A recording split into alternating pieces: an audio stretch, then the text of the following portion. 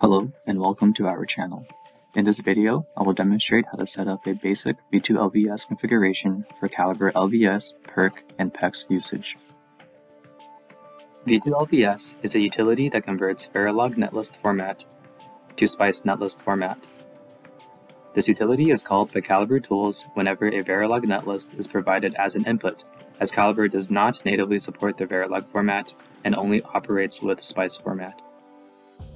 Let's take a look at how to use a tickle script to perform V2LVS.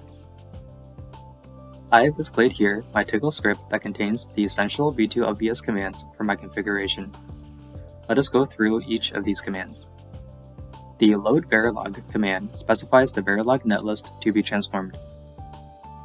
We want to transform this top-level module containing port declarations and two sub-level modules called Cell 1 and Cell 2 into their SPICE equivalents.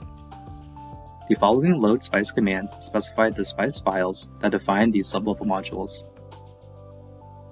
Here is what my Cell 1 and Cell 2 SPICE files look like.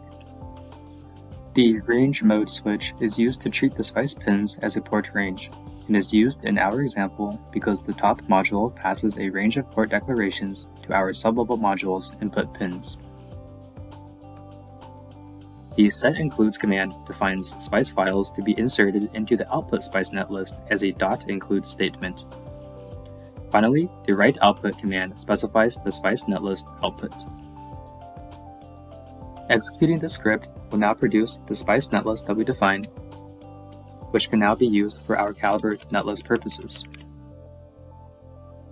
Notice the .include statements at the top that were added by the setIncludes command. Thank you for watching.